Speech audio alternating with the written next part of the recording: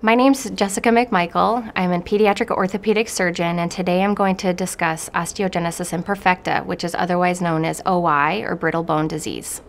Osteogenesis imperfecta, or OI, is a condition that is associated with frequent fractures. OI affects any tissue in the body that has collagen, specifically type 1 collagen. So the different tissues are bone, the dentin of the teeth, so some children have teeth issues.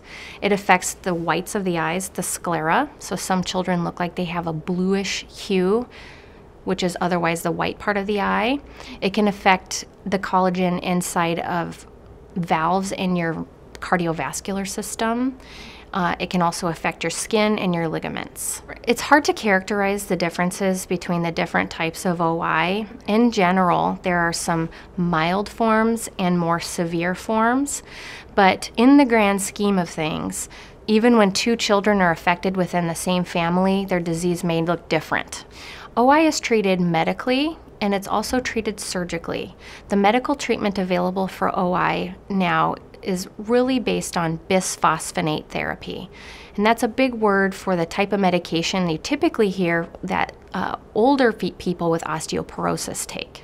And in the cases of OI, what this medication does is it helps improve the volume of the bone. It doesn't necessarily strengthen the bone, it just improves the volume.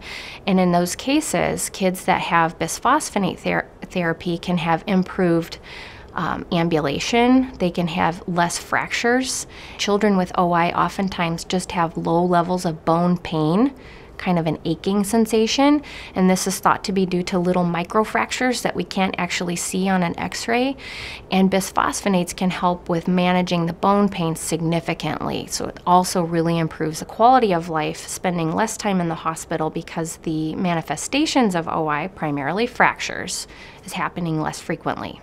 While there is no cure for OI, the long-term outlook is positive. We have new advances in technology with the types of orthopedic implants that we're using. Stabilizing long bones gives people and children with OI a better quality of life, promotes ambulation, which allows kids to participate more fully in recreational activities.